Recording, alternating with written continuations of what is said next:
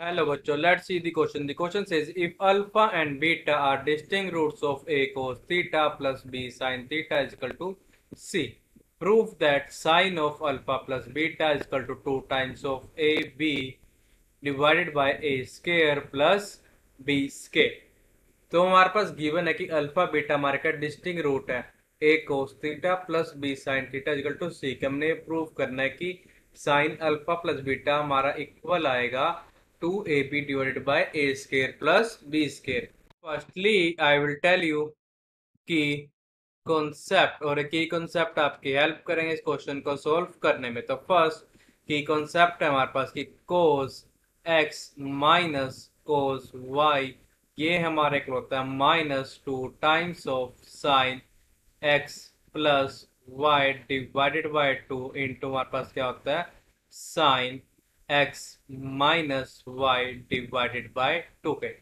Second की concept है हमारे पास sine x minus sign Y ये हमारा इक्वल होता है 2 times of cos x plus Y divided by 2 into sine x minus Y divided by 2। Third की कॉन्सेप्ट है हमारे पास कि sine x is equal to 2 times of 10x/2 divide by हमारे पास क्या आता है 1 प्लस 10 स्क्वायर x/2 के। फोर्थ की कॉन्सेप्ट है हमारे को क्या पता है कि जो हमारा 10x है वो हमारे किसके होता है वो हमारे को होता है sign x divided by cos x के। नाउ वी यूज दिस की concept to solve our question. Alpha and beta are roots of alpha और बीटा हमारे किसके रूट है अल्फा एंड बीटा हमारे रूट है ए cos x plus B sine x is equals to सी। किसका मतलब हमारे पास क्या this implies that A cos alpha plus B sine alpha ये हमारे इक्वल आ जाएगा सी के। इसको ज्यूम कर लेंगे इक्वेशन फर्स्ट एंड और हमारे पास क्या आएगा हमारे पास आएगा कि ए cos beta plus B sign beta ये भी हमारे आ जाएगा सी के। इसको ज्यूम कर लेंगे अपनी इक्वेशन सेकंड। अब ये कर देंगे दोनों इक्वेशन को कर देंगे सब्ट्रैक्ट कर देंगे। Subtract equation first from second. This implies us that a cos alpha plus B sine alpha हमारा क्या आ जाएगा minus A cos beta minus B sign beta this is equals to ये हमारा किसके इक्वल है हमारा इक्वल आ जाएगा सी माइनस सी के। दिस इंप्लाइज दैट अब हम करेंगे ए कोस अल्फा माइनस ए कोस बीटा में से कर लेंगे ए को कॉमन पा जाएगा ए into cos alpha minus cos beta plus हम क्या करेंगे बी कॉमन ले लेंगे B sine alpha minus B sign beta में पा जाएगा B into sine alpha minus sign beta ये हमारा इक्वल हो जाएगा किसके सी माइनस सी मीन्स 0 के। दिस इंप्लाइज हमारे पास क्या पे आ जाएगा ए इंटू हमारे पास था cos alpha minus cos beta. यहाँ पर अगर अपने की कॉन्सेप्ट का यूज करना पा जाएगा -2 times of sine alpha plus beta divided by 2 into हमारे पास क्या आ जाएगा sine alpha minus beta divided by 2 plus हमारे पास क्या था बी इंटू था हमारे पास sine alpha minus sign beta. अगर अपने की कॉन्सेप्ट का यूज करना पास आ जाएगा कि 2 times of sine alpha minus beta divided by 2 into हमारे पास यहाँ पे आ जाएगा cos alpha plus beta divided by 2 this is equals to 0। Because इसका रीजन क्या है हमको पता है कि cos x minus cos y जो है ये हमारे होता है ये हमारे इक्वल होता है -2 times of sine x plus Y divided by 2 into हमारे पास क्या आता है sine x minus Y divided by 2। ये आपको मैंने की कॉन्सेप्ट में बताया था।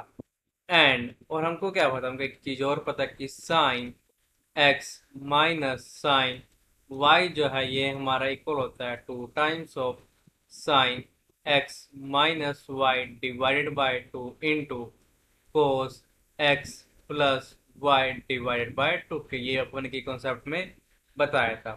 This implies us that apply पे आ जाएगा कि B into 2 times of sine alpha minus beta divided by 2 into cos alpha plus beta divided by 2 ये हमारा इक्वल हो जाएगा ए into 2 times of sine alpha plus beta divided by 2 into sine alpha minus beta divided by 2 के यहाँ पर 2 से 2 हमारा क्या हो जाएगा कैंसिल और sine alpha minus beta divided by 2 से sine alpha minus beta divided by 2 हमारा कैंसिल हो जाएगा।